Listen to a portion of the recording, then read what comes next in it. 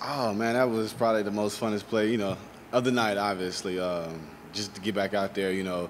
I've been out for a year, so just getting out there and getting the jitters out the way and going out there and showing the team, the type of plays I'm capable of. So that was very important for me.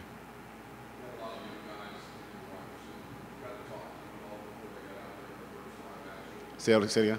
A lot of young guys in the wide receiver room. Do you have any conversations with them heading into the game, like throughout the course of the game, trying to settle them down at all? Absolutely. I was talking to Dez and Racy the entire night, just trying to get in their head and get them to calm down and just know that it's a game, you know what I'm saying? Treat it like practice, go out there and have fun. Don't put too much pressure on yourself, man, because I was in their shoes, 6 years ago, so I was just trying to give them advice.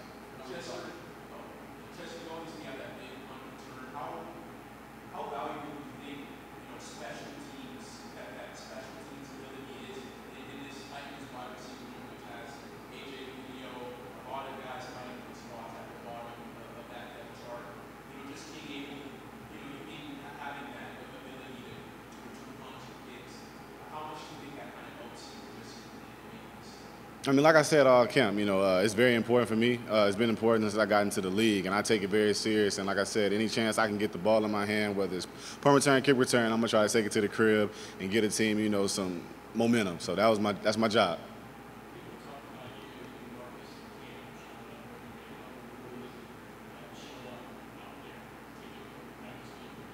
That's where it matters, you know what I'm saying? You can do whatever you do in practice, but they want to see it in the game. They want to see it, against other teams when the bullets are live. So obviously the game is a lot. It's important.